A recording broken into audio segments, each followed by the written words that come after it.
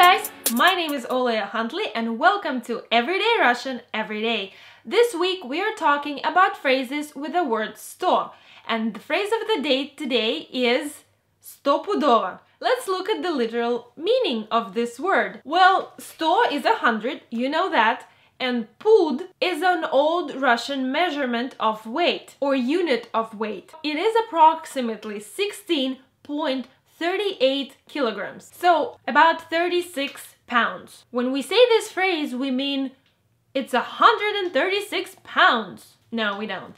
What we usually mean is that something is set in stone. You're very sure that this will happen or this happened. So let's look at some examples. Она стопудово сегодня не придет на учебу. Она не спала всю ночь. She will definitely not come to the school today or to study today. She hasn't slept all night. Я стопудово попаду в этот университет. Я сдал экзамен на отлично. I will 100% get into this university. I passed the exam with an excellent mark. Она стопудово опоздает. Такие пробки.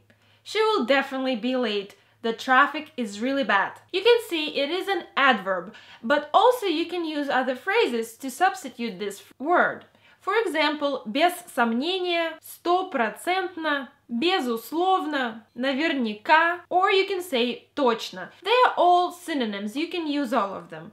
But стопудово is more like a slang word that we use. You cannot use it in formal situations. It is better to use other synonyms that I told you, but a lot of young people will use this word. So that is it for today, guys. If you want to practice this word, don't forget to leave me your sentences or paragraphs down below and I will check them for you. Also, if you have any questions or comments, I will be happy to answer them. If you liked this video, don't forget to press like, and if you're new to this channel, don't forget to hit that subscribe button because we publish videos daily and there's a lot of new and interesting information here. Thank you guys for watching and I will see you tomorrow for more phrases with the word "sto".